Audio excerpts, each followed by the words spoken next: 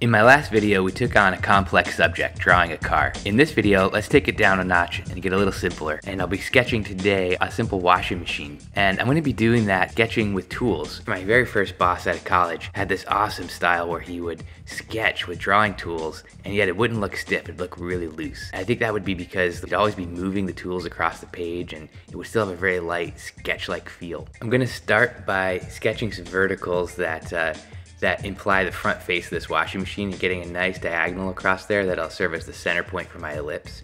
Now notice I've got an ellipse guide, but as I use the ellipse guide, I'm moving it around a little bit so that the sketch stays loose, the lines aren't too tight, it's not too neat. I'll come back here and here again, define my front face of my dryer. Maybe it kind of cuts down a little bit here with some chamfers that mirror kind of top to bottom. And now I'm going to start drawing that face back in space. Notice I'm using the ruler here, my Rocco ruler, but I'm keeping it loose, not going too crazy. Maybe there's a part line here where the front face hits the metal construction of the dryer. And let's start to have a little fun here. Maybe the display for the dryer actually comes up right off of the front load door, and then maybe there's a large knob that kind of cuts into that chamfer nicely, and some additional controls. Now that I have the overall shape sketched in, you notice I'll start to come in with some heavier lines here, getting some shadow kind of implied on the bottom. And I'm only using the tool for the longer lines, right? I don't need the tools really for little things. Let's get a handle implied on the right face of that. And let's start drawing through to what the inside of that is. There's usually a metal drum inside of these things to allow the clothes to spin. We get a little cast shadow on the inside. And then maybe that glass has a little bow to it, so we get a little shading, get a center line on there as well. Let's start to define the right side of the dryer just to give the faces a little bit of separation.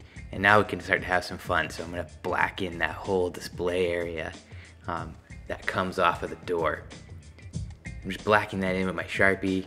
Let's get the control knob in the same thing. Maybe there's a couple other little controls. And then let's black in this inner ring of this door bezel here. It's some kind of a gasket or a seal that goes around the glass. And we'll pop the perforations inside the drum again as well. Pumping up my ground plane. I'm going to come back in with my ellipse guides. It'd be great if I could remember what size the ellipse was. And really darken in that door just so it doesn't feel out of place with the Sharpie. And maybe there's a little bit of shade here. That's a little bit of maybe a chrome trim ring. And let's shade the underside of that. I'm just using the side of the pencil on that kind of stuff.